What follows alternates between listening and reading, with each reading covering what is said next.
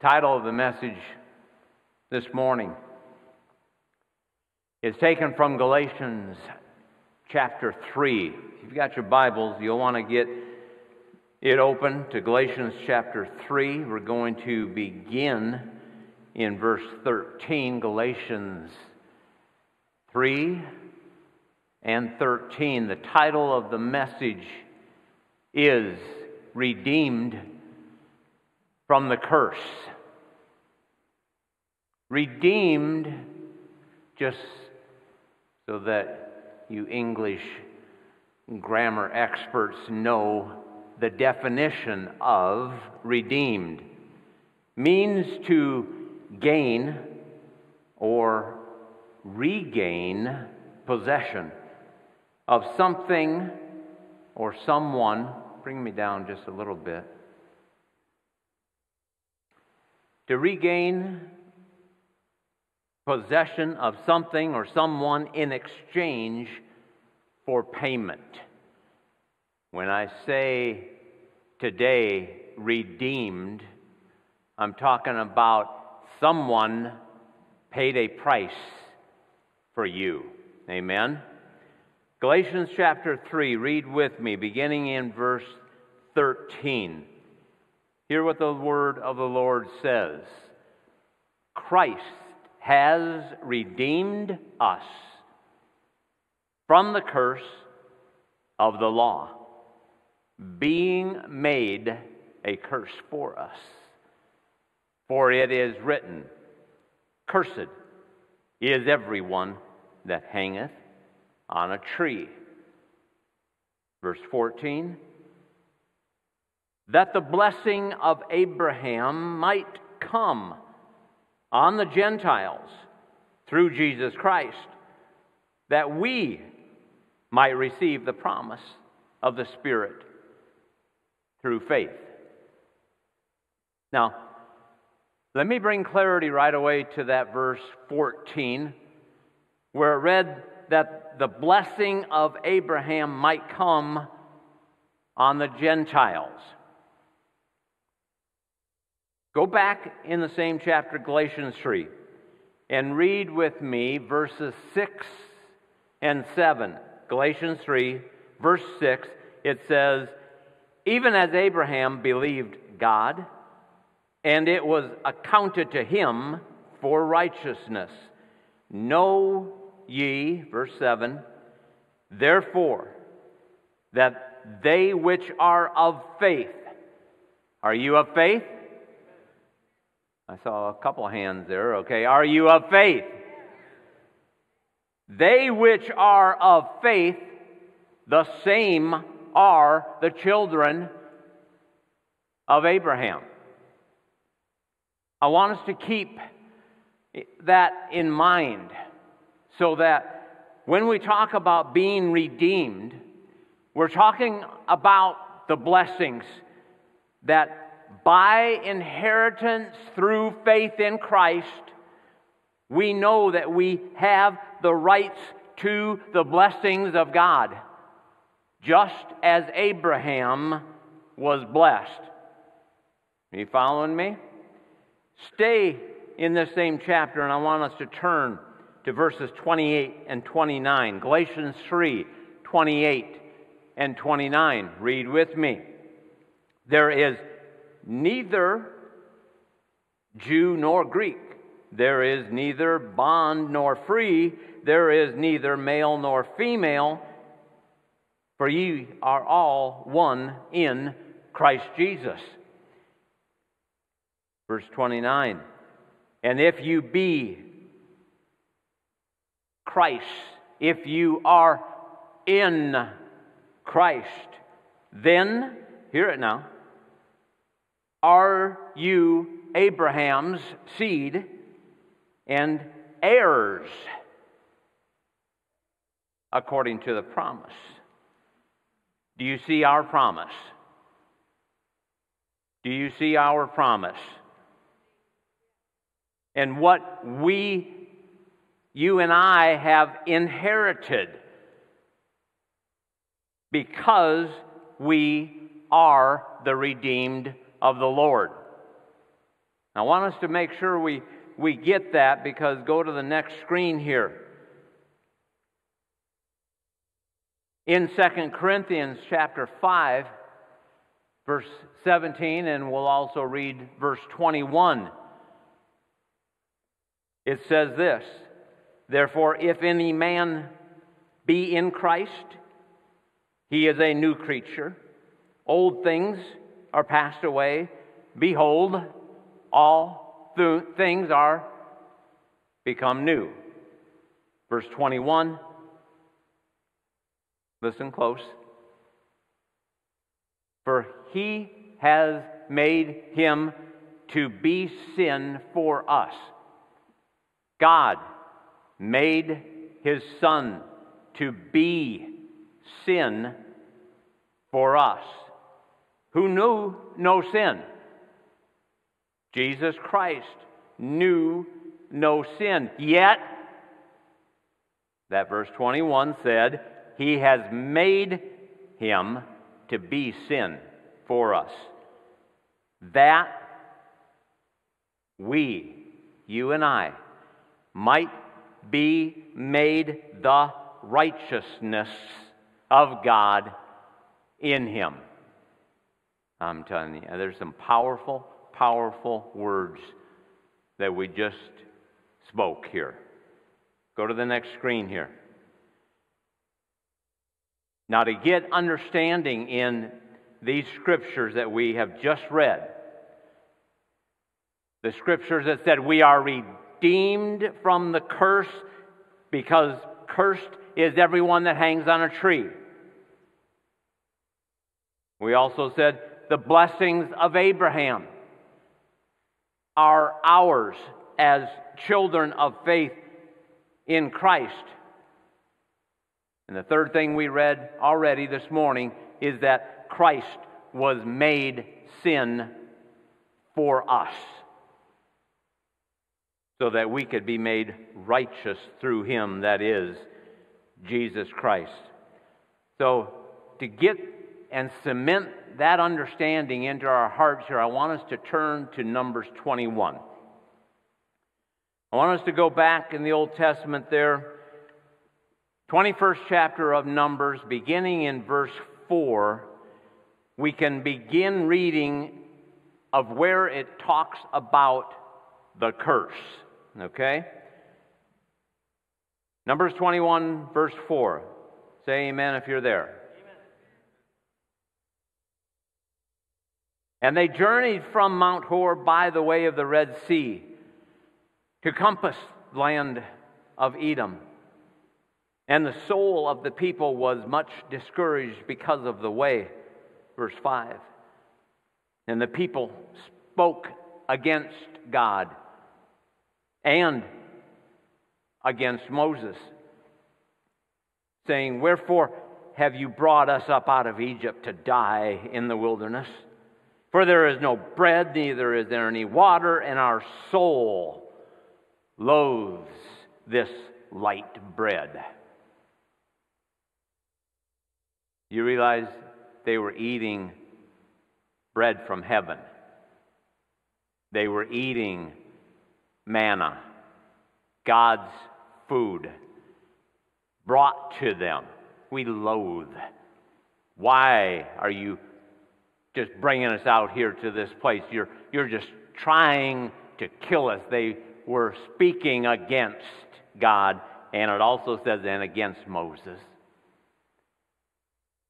Verse 6 says, "And the Lord sent fiery serpents among the people, and they bit the people, and much people of Israel died.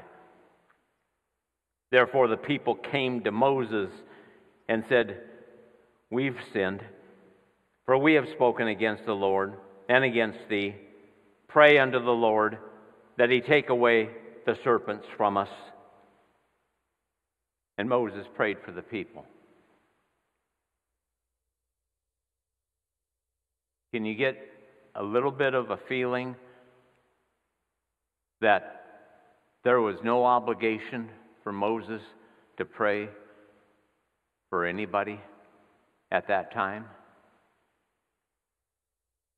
Yet, the grace that was on his life, saw what God was doing and needed to do, and instead of saying, you guys have been complaining, you guys have had everything given to you, everything I do, you just sit there and bring up accusations, everything that happens, you think it's against you.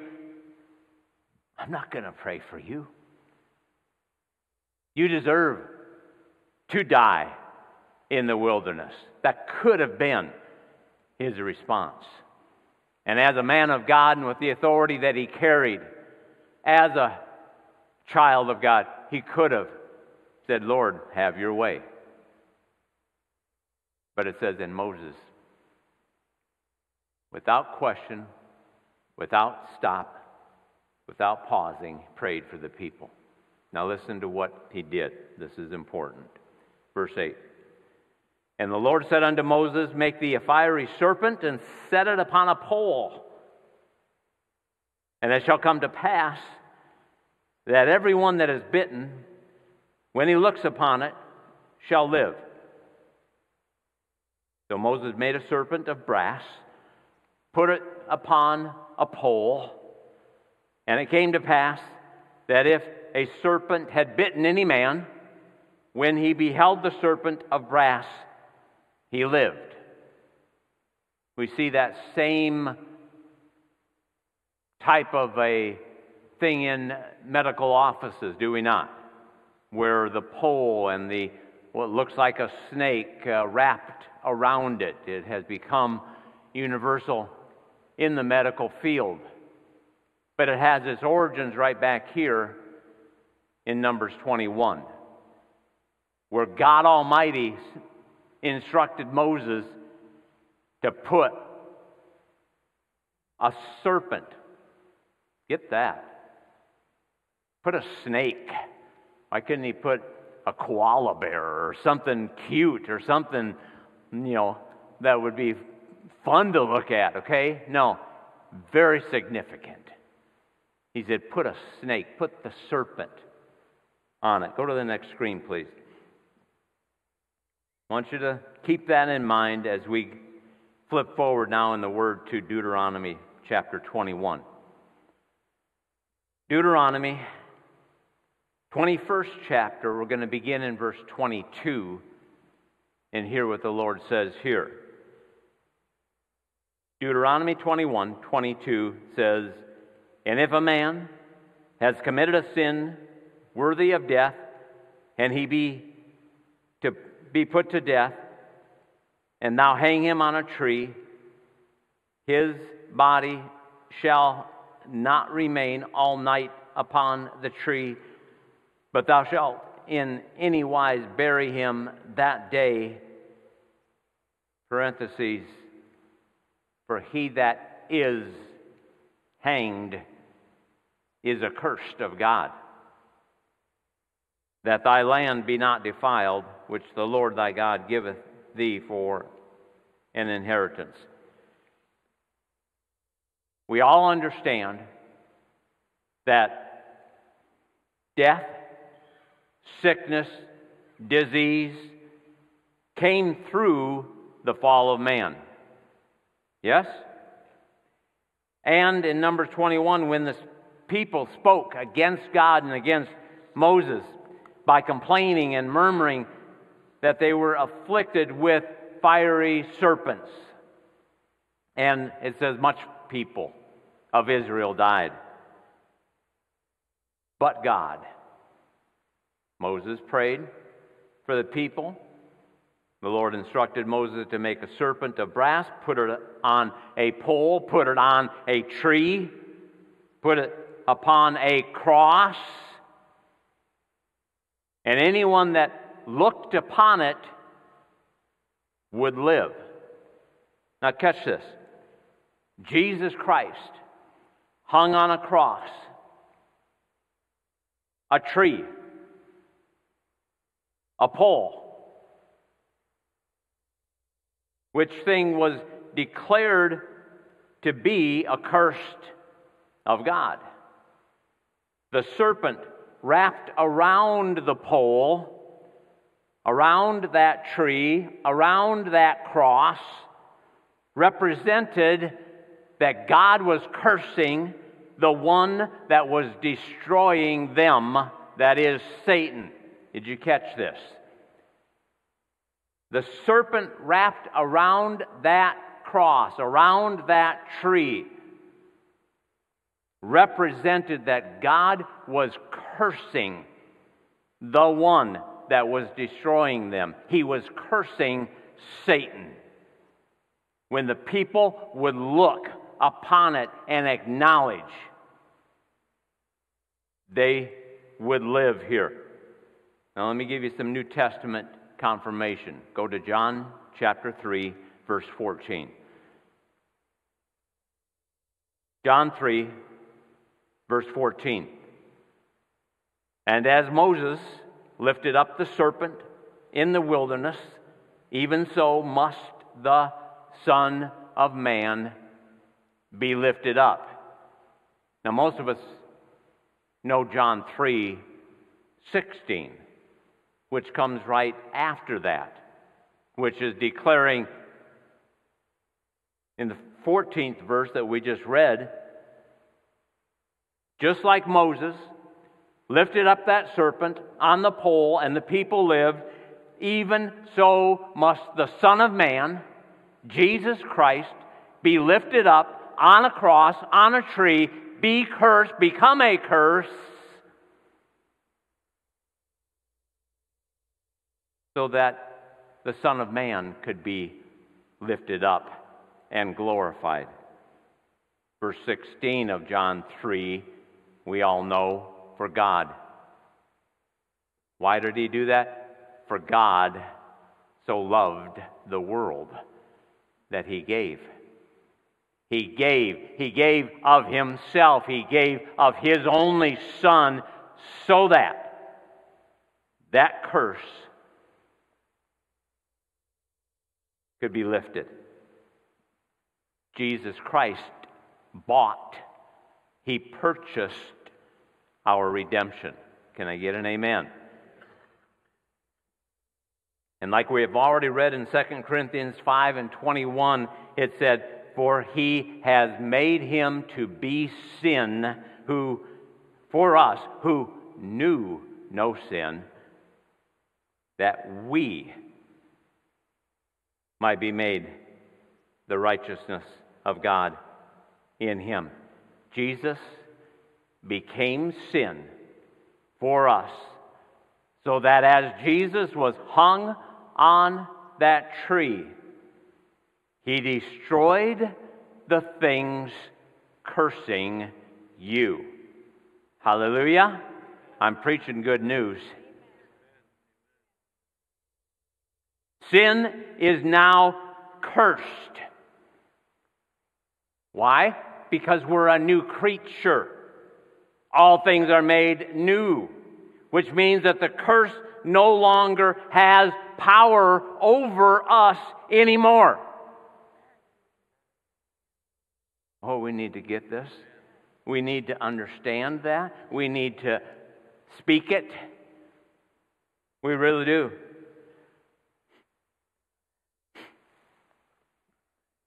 We are redeemed from the curse. We are redeemed from the curse. That verse needs to take on whole new meaning for us. We started out, we are redeemed. Galatians 3. We are redeemed. We've been bought. Someone took possession of us when we surrendered our lives to him. Someone bought us, paid a price, and now we can say we are redeemed from the curse. Go to that last screen, please. Just as it says in Psalm 107 and verse 1. Oh, give thanks unto the Lord, for he is good. For his mercy endureth forever. Amen. Verse 2, let the redeemed of the Lord say so. Come on. Why would it be so important that our words be spoken? It's because that is what activates our faith in understanding that I am redeemed from the curse. Let the redeemed, I'm redeemed from the curse. Let the redeemed of the Lord say so, because it's truth. Whom He has redeemed from the hand of the enemy. Didn't we just read? That's what happened on that cross. Jesus became sin, who knew no sin, that we might, you and I might be made the righteousness of God in Him. I tell you, it is good news. It is power in our lives if we will understand that that curse no longer has dominion over us. Romans 6:14 says, for sin shall not have dominion over you.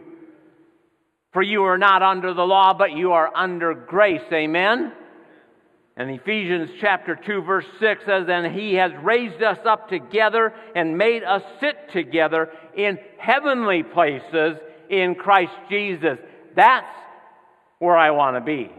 That's where I will confess I am. And because we are seated with Him in heavenly places, we can declare that we are redeemed, just as it says in Proverbs 3 and 33, Proverbs 3 and 33, that says, the curse of the Lord is in the house of the wicked, but He blesses the habitation of the just. And we see that blessing confirmed in Proverbs 10 and 22, where it says, the blessing of the Lord, finish it for me, it maketh rich, and He addeth no sorrow with it. We are redeemed. Let the redeemed of the Lord say so. God is good. Hallelujah. Now here's one more nugget of getting a hold of just how blessed we are. Turn with me to Leviticus chapter 25. Hallelujah. Thank you, Lord, for your word. Thank you, Lord, for all of your word. Leviticus 25. Leviticus chapter 25. I'm going to read first in verse 3 and 4. 6 years shalt thou sow thy field, and 6 years shalt thou prune thy vineyard, and gather in the fruit thereof. But in the 7th year, verse 4,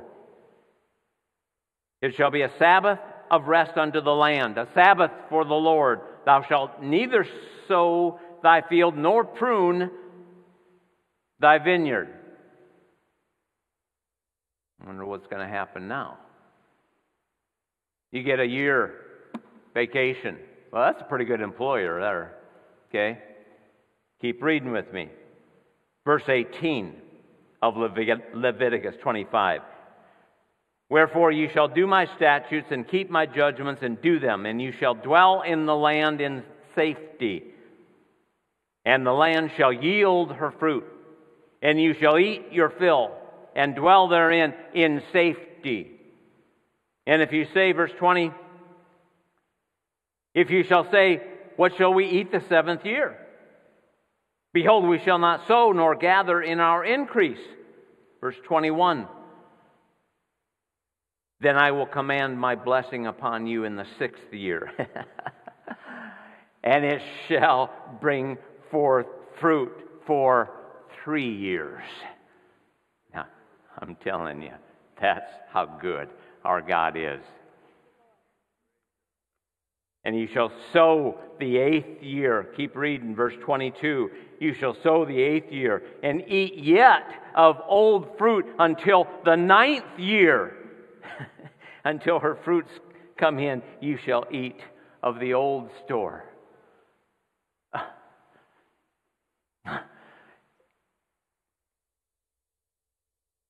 Because of the blessing, Because of the blessing, we have provision. And we have fruitfulness. Plus we have safety. We just read it.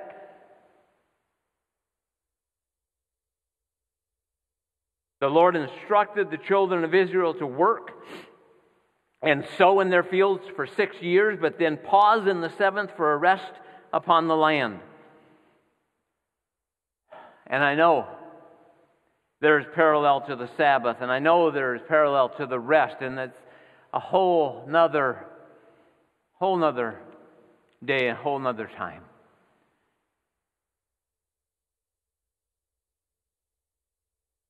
But here's the point. In the natural, that plan would not make sense. Tell me anybody that's going to work, and then all of a sudden, okay, in 2024, you're going to take the whole year off. And then what? Yeah, okay, we'll do that. Yeah, we'll do that. God, He hasn't changed. The Word says, does He not? I am the same yesterday. I'm the same today.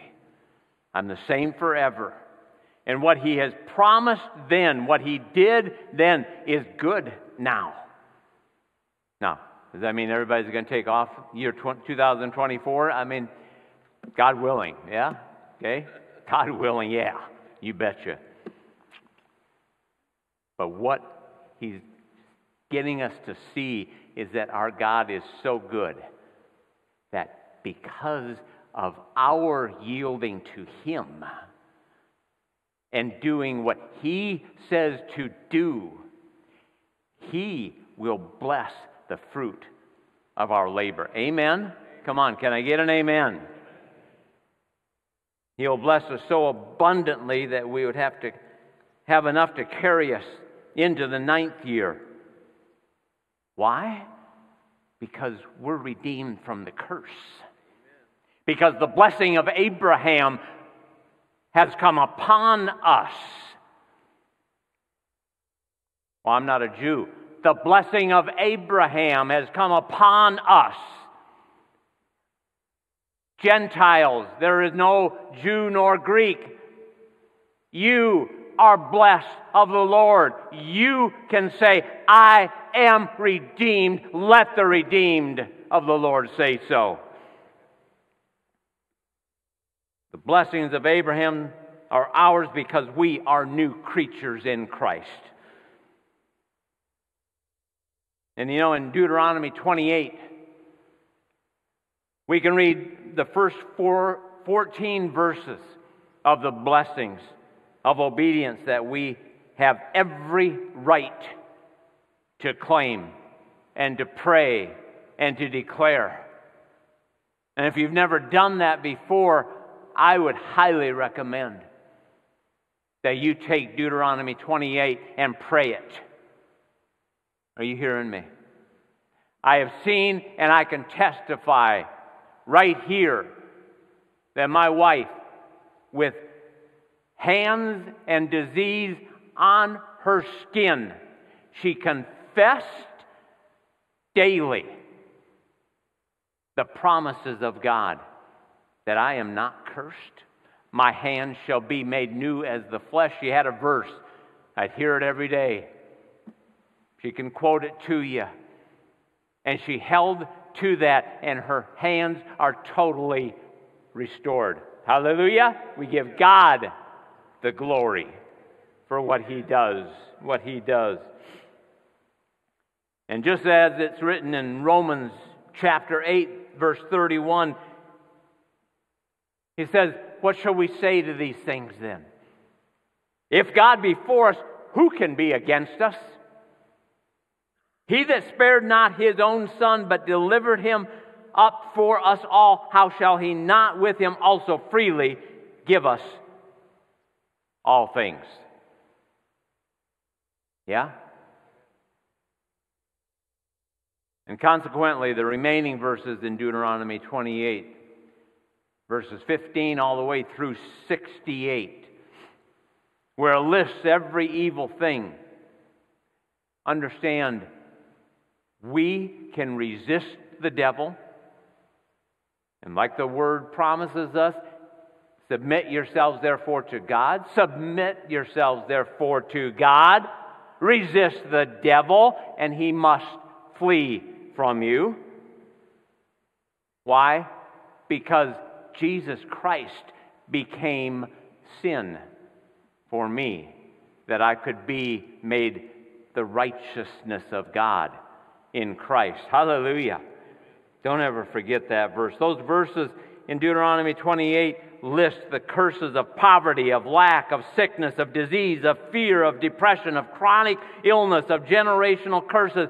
You can go through every one of them and be amazed at some of the things that it even lists. And you think, well, that's a curse. Mildew is listed as one of them. It just ain't right, okay? So, come on. It's a curse. They all have no right to be in me, is my confession.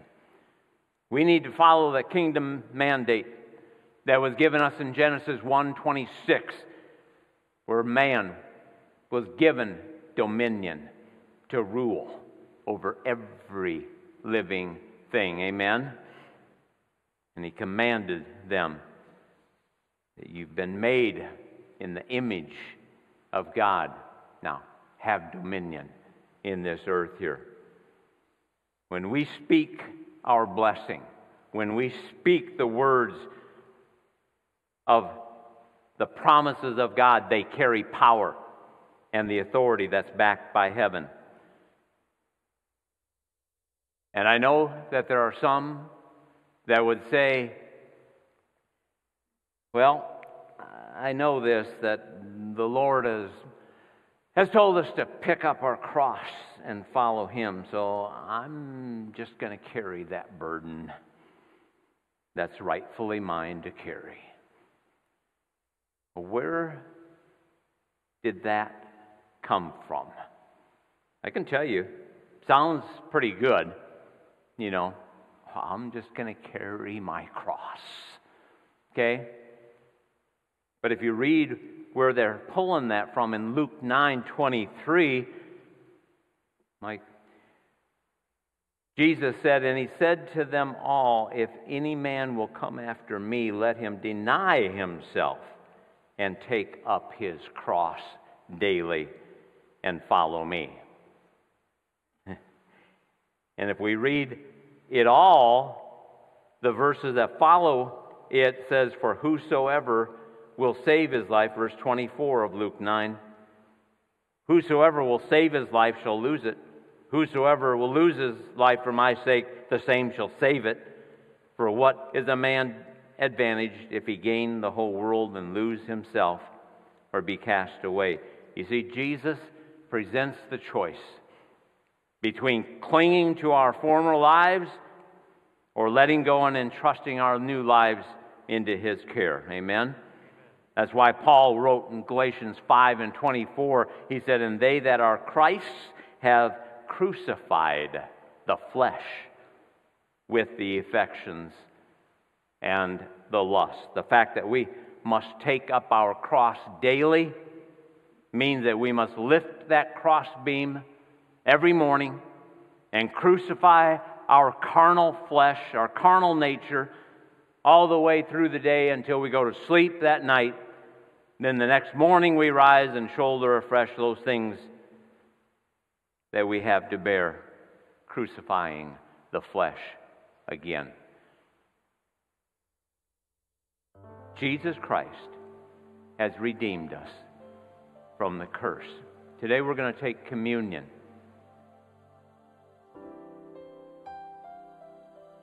And I'd like for it to be very simple.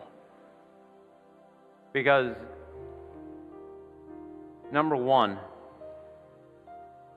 this little cup that's got the most awful tasting little thing on the top of it there okay,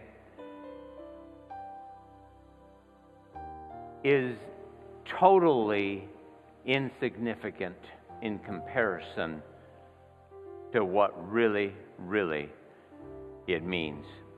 Truly, if we were going to follow, as at the Passover, we would have an elaborate feast. We would have so much more than this little thing right here. What am I saying? Don't let this offend you. Okay? Don't let the size of this offend you, that we're not really capturing all what happened on that day when Jesus Christ stood at that Last Supper and He said, I've desired this day, this time to be with you, because this is only a small representation. We do it because Jesus said, as often as you do it and gather in my name, remember what I've done. There's so much more than this little cup and wafer. There's so much more than us doing it on a regular monthly basis. We don't have to do that. Because God honors what's in your heart and in the sincerity of what you are doing, to understand that by His stripes I've been healed. He's honoring when we understand that Jesus Christ said, I'm the bread. Eat me. He's honoring when we take a moment together and say, Lord, I acknowledge that you are the one that gives me life and that you are the bread of life. And He honors when we drink of the cup. It's barely a swallow, but it's representing what Jesus Christ wants us to remember. And that is, my blood was poured out for you, and I want you to drink all of my blood. We're talking about a life. We're talking about a relationship. We're talking about understanding what Jesus Christ did for us. We're talking about having understanding that when He said, as we began today, I've been redeemed from the curse. And today, as we gather together here, I'd like for us just to take that top layer off here, put the wafer in your hands here, and in silence, acknowledge, I am redeemed from the curse, because His body was broken for me. Can we take the bread together?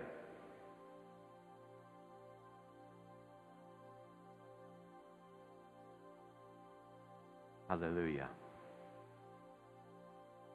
Lord, I believe your word. I receive your word. I thank you, Lord, that the curse is lifted.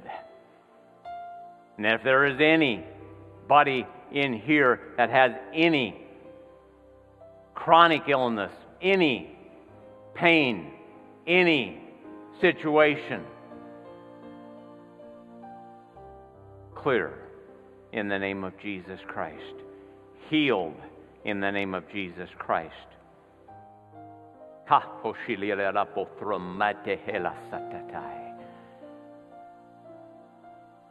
It's not complicated. It just isn't. Jesus Christ said, as often as you do this in remembrance of what I did for you.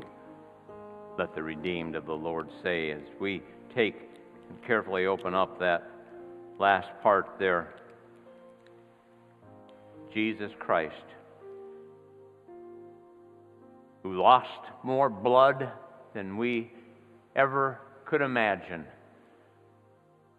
He poured it out for us so that we could have life, and life everlasting, and could proclaim, I am redeemed from the curse of the law. And I thank you, Lord Jesus Christ, that you were made sin so that we could be made the righteousness.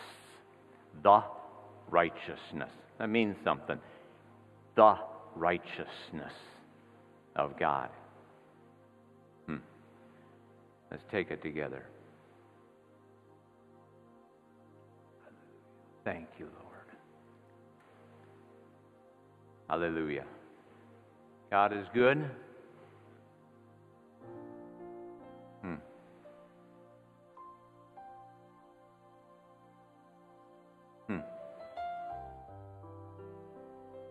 Yeah. He is so good. He is so good.